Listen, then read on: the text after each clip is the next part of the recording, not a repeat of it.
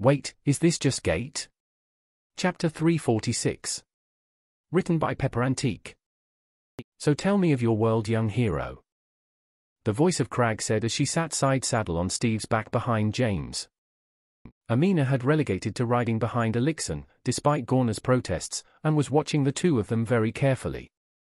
She didn't have too much to worry about though, the voice wasn't exactly close to him. Instead she sat several feet behind James and simply kept a hand on the back of his saddle to steady herself.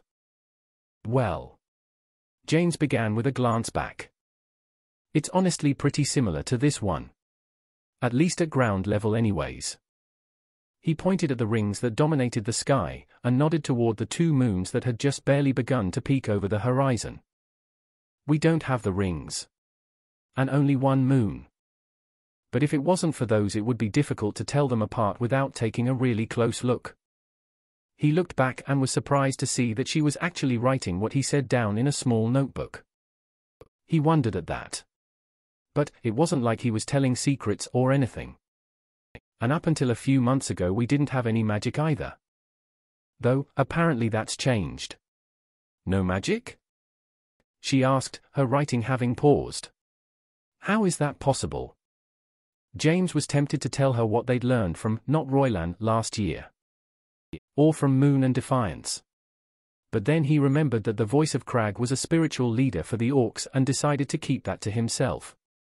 He didn't know what kind of impact that might have on another nation's religions. He'd already made that mistake in Vatria, and that had gotten a bit sketchy. Don't know. He said. Amina glanced over at him and he winked at her. She nodded ever so slightly. That's a bit higher than my pay grade.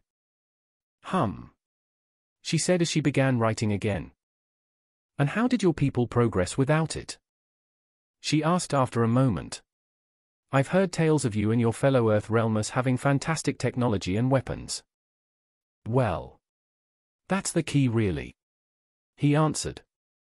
We focused on technology. That was our path to survival. Interesting. She said in response. And how do you find this world's level of technology? James thought of that for a moment. Nobody had asked him that before. And he had definitely not expected it from the spiritual leader of a nation of orcs. But then again he had to remember that while there were lots of parallels between this world and Earth's idea of fantasy, they definitely had their differences. It's difficult to compare really. He said. On the one hand, you guys are functionally in what my world's historians would consider the medieval age. You use swords, and shields, and bows and arrows. You ride on horses and other creatures. There are certain things that don't exist in this world. Yet. And yet there are also certain things that already exist in this world when they didn't during my world's equivalent time period. Like what? She asked curiously as she scooted forward on Steve's back a bit. James looked back uncomfortably. Well. I'm not sure what I can and cannot tell you. He started. But Vatria just unveiled a flying ship. My people didn't get flight until well after the medieval period. Though a few inventors had ideas. You guys don't have long-distance communication outside of a few very difficult, and somewhat unreliable, spells. You still rely on riders and the post they carry. She was back to scrabbling in her book again. You guys' knowledge of healing is limited to your understanding of magic and basically just, magically reversing damage. Your bodies repel most diseases and sicknesses because of their magical nature. But I was the one that first introduced the mags and healers in the capital to the concept of bacteria and cellular structures. What are those? She asked, a look of confusion in her eyes. Very small things that can't be seen with the naked eye. He said. Which reminds me. I have some questions about how your people survive in the crag. Oh. She wondered. James was about to mention his question about food spoilage when Elixon made an excited noise and kicked his griffin into a long, bounding leap through the air. In his distraction at the conversation, James hadn't noticed how close they'd gotten to the base of the griffin's tooth. Or that there was a rather ornate carriage rolling towards its front gate.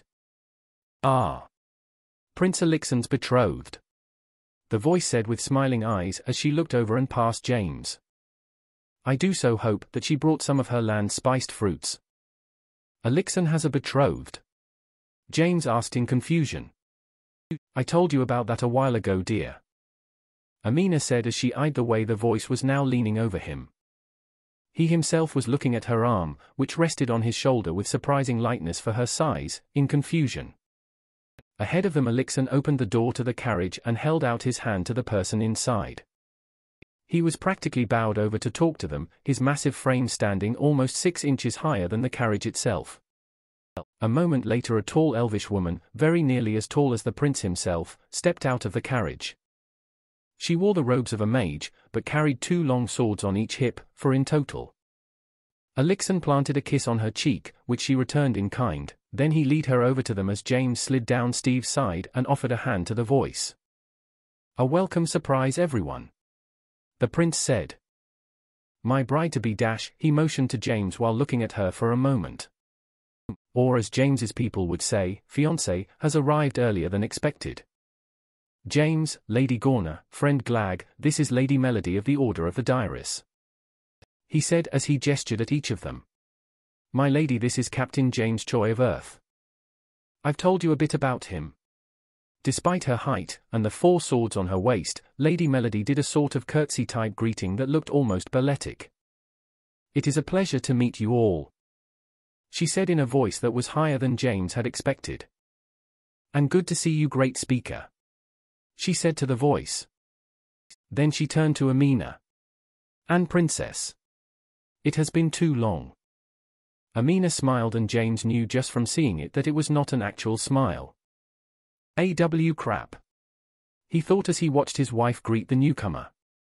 Vickers stood behind Five as she picked up and held his modified Colt Tava rifle in hands that moved well enough, but clearly weren't completely accustomed to handling a weapon.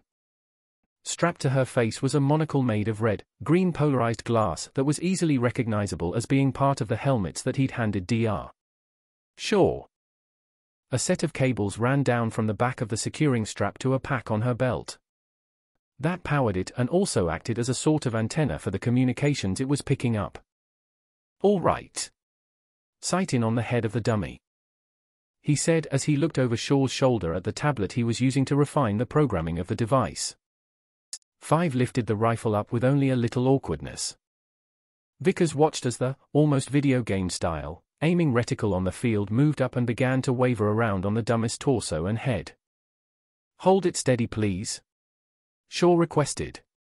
Vickers glanced back and forth between the tablet and the whir-squirrel a few times.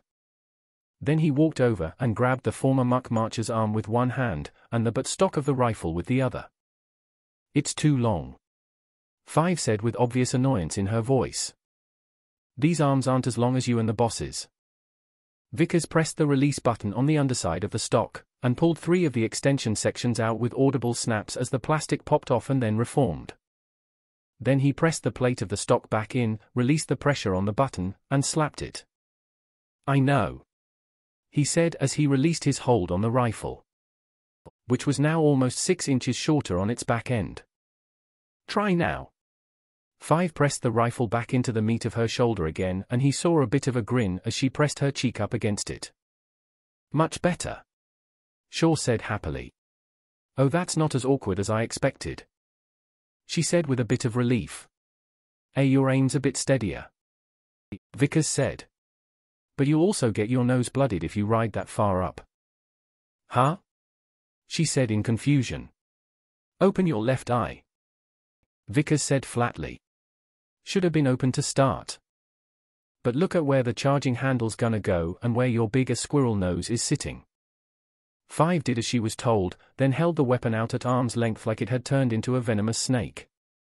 Relax. That's part of why we're doing this, Vickers reassured her. To figure out what you'll need to do to adapt to our gear. And how to adapt our gear to you, Shaw said with annoyance. Then he pointed out past them. The dummy, please. Oh. Sorry, Five said as she reshouldered the rifle again. This time, she kept her nose an inch or so further back and angled up a bit higher. Vickers figured that would keep her schnar safe so long as she remembered to do that when it came down to fight time. "Don't shoot," Driscoll said as he jogged in front of them, weaving between the dummies in a weaving, back and forth, motion that reminded Vickers of old hockey training drills when he'd been a kid.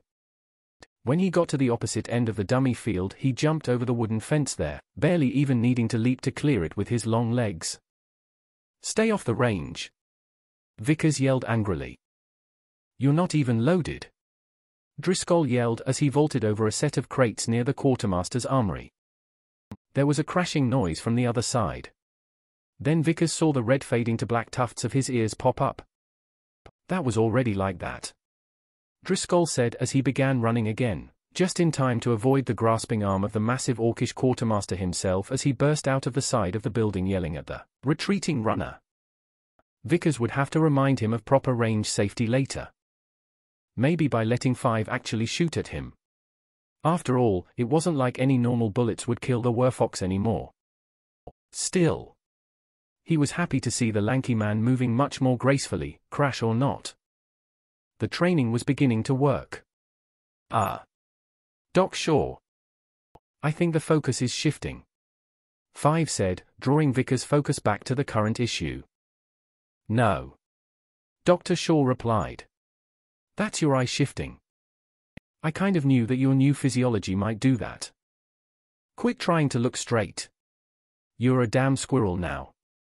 Your eyes are made more for keeping you aware of your surroundings. Just let your eyes relax, Vickers said. This ain't a sniper rifle. It's an assault rifle with a little reflex on it. All you gotta do is look. If your eye doesn't line up right, then we'll send a shopping list to the colonel and try out new layouts until it works. Then he turned back to the doctor. How's it reading the aim at least? Tracking's fine, he said. Then he ran his stylus across one of the settings. How's that? He asked. 5 sighed. It's better than the headache that was giving me. But I'll be aiming at right field if that's how my eye goes now. Trial and error, Vickers said. We'll figure it. Plus it'll work better once we get the second lens online. Shaw said. The other 2 are working on that now. One step closer, Vickers said with a nod. Then he saw Driscoll coming around again, having already gone all the way around the castle again. Fucking fast, he thought. Once he gets the magic juice flowing through him all the way, he's gonna move like a bat out of hell. He reached into one of the pouches on his vest and pulled out a magazine full of green rubbery bullets. Here, he said as he handed it to 5. When he buzzes the tower this time, let's make him shit himself a bit, he said with a grin. 5 flinched back at first in an instinctive reaction to his toothy grin. Then she saw the green bullets and grinned herself.